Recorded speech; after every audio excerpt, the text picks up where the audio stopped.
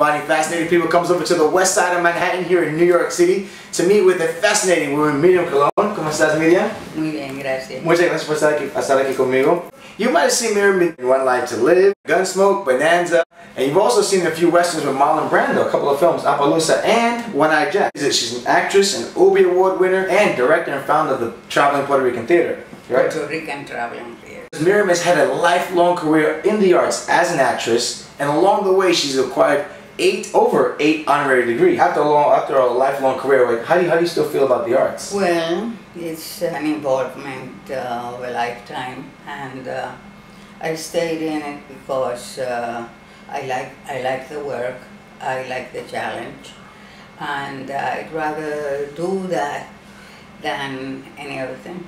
My favorite role that you've ever played was when you played Al Pacino's mom in Scarface. Well, it was one of those rare situations where, you know, it was really a small role. Yeah, it was something that when you look at the lines that they sent to you, they were very sketchy.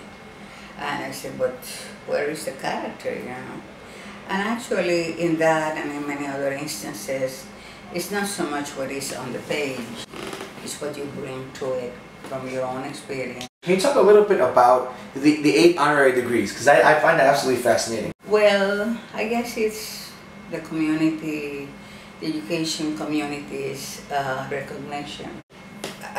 It's not been my acting, it's been my believing in the idea that theater can be a wonderful instrument for conveying ideas and for educating the community.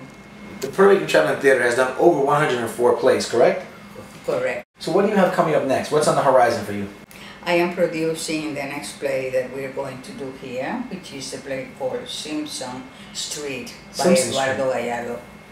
We did that play a long time ago, and it's the only play that the Puerto Rican Traveling Theater has been able to tour in Spain.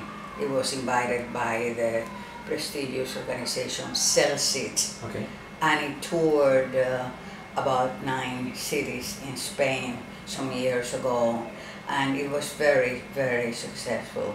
It's going to be done in Spanish with English titles. How long? When does that start, and how long will it run for? At the end of August and September, and it'll go for 3 weeks. On Wednesdays, Thursdays, Fridays, and then Saturday matinee and evening, and Sunday matinee and evening. Are all the plays of Puerto Rican playwrights all originated from Puerto Rico? No. No, that's not how it works. Okay. No, we are a Puerto Rican theater that specializes in Puerto Rican dramatic literature, but that is open and very attentive to outstanding Latin American plays that have been written in Argentina, Brazil, Peru, Chile, Colombia, Venezuela. We have been to Mexico, we have been to Puerto Rico, because you know our base is here in New York.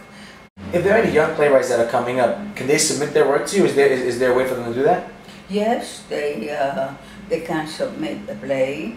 Via your website?